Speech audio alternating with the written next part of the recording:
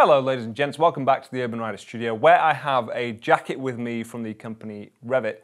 This features a lot of their flagship features that they reserve for their adventure style items. And it is in a package that is well suited to the everyday commuter as well. It is quite subtle in terms of its look, but it still has all of the great features that you'd expect from one of their higher end items. The REVIT Trench 2 gore-tex motorcycle jacket comes in at £500 and they're available in either blue, black or olive. I honestly can't think of anything this jacket is missing, and it's really versatile. I don't think I've ever come across a jacket that I truly consider to be a four-season jacket, but this comes pretty close. It's got a lot of great features to be used on warmer days or colder days.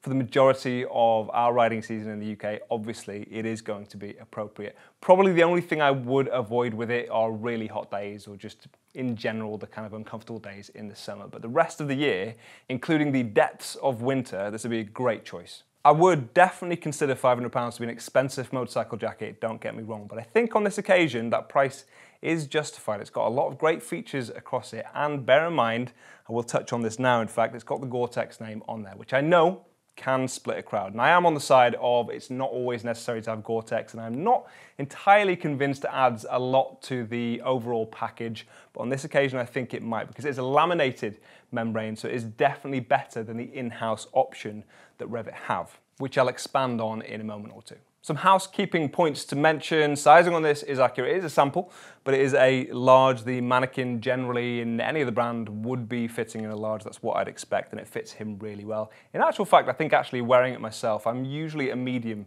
in REVIT, and I think that is still true on this occasion. Like I say, I'll double check obviously when we get the full stock in, but actually, the large fits me reasonably well, and I think it's because it's got that removable layer on the inside as well, so even on my smaller frame, it still looks okay. It has a AA safety rating, which is always great to see, and it comes with level 2 armor included in your elbows and your shoulders. It would be nice if they included back armor as well, but there is a pocket, so you can get that additionally. There's also some pockets for chest protectors if you want as well. It's got high levels of adjustability. You have some straps around your forearms, so you can tighten that in if you need. You've got stuff around your waist there. You've got drawstrings around the waist, and it's got things on the inside to attach it to your trousers if you want to. And there are pleats around your shoulders, which enable more flexibility when you're reaching for the bars. I always like to see that as well. And my overall take on the fit of this is it's got a decent amount of flexibility, even though it has a really hard-wearing outer. It's not stiff at all, it's nice and flexible.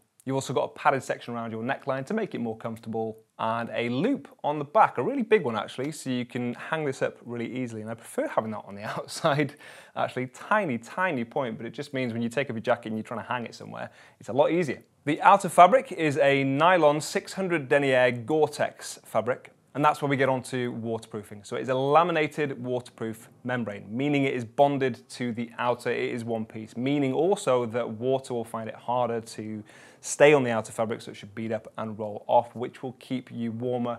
If you saw a video we put out recently, actually this did feature in how to stay dry in wet weather, and it's been really wet for the last few days, and this is a fantastic option if you are looking. Now, you don't often see laminated waterproof membranes. They are harder to produce, therefore the price is higher, but they genuinely are better and more functional. Now, they can be stiffer on occasion. They're not stiffer on this occasion. As I've said, the jacket has a decent amount of flexibility in there. And sometimes there can also be a colder jacket, unless of course you pad out the inside as you have with this. It has a removable internal thermal liner, which goes the full way down your arms as well. So you won't be cold with this, and you don't have to try and remember to bring a jumper or something thick underneath to pad it out yourself.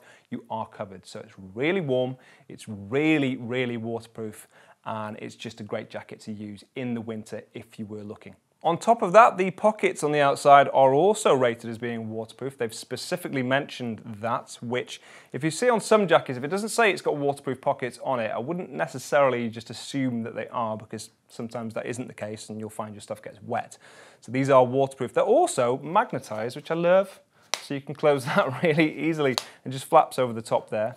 Actually quite a subtle design there. You can't really see that it is a pouch pocket. You've got nothing else on your chest on the outside because These are actually vents, which I'll mention in a second. You've got a pocket on your sleeve there, also with a waterproof zip to it. And so as to extend its riding season and versatility, you also have vents on the front here, or aqua defense panels as they call them. So you'll notice obviously that these are waterproof zips on the front there, YKK zips as well.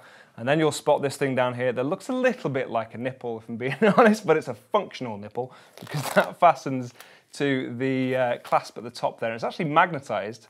Again, I love magnets on my things, they just make it so much easier to use, and that could be a little bit fiddly, obviously trying to move it up in that position, so it's handy that it's like that, and then really easy to close as well. It is Velcro fastened on the bottom there, and you'll notice rubber around the vent itself to make it watertight, to seal it off as well. So you aren't going to get water in there. Obviously, they're also openable from the bottom, so water is going to run off and down that as opposed to up and into it, so no concerns where that goes as far as waterproofing, but it is really functional. In the summer, take out that thermal liner on the inside and you've got yourself some vents there, and you've still got a really usable jacket for the majority of those warmish days. Now on the main zip, it isn't actually a waterproof zip, but it is covered by a flap to the outside. So you'll notice that it just folds over there, and you also have this little gutter channel which will stop water from getting behind that. So open that up and you'll notice you've also got storage at your chest there on the outside,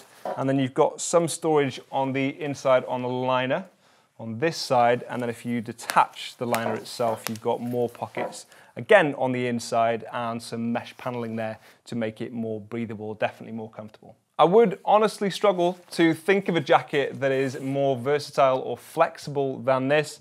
And I also think it looks good, but let us know what you think of it in the comment section down below. You can find links to this in the description, and I will see you soon.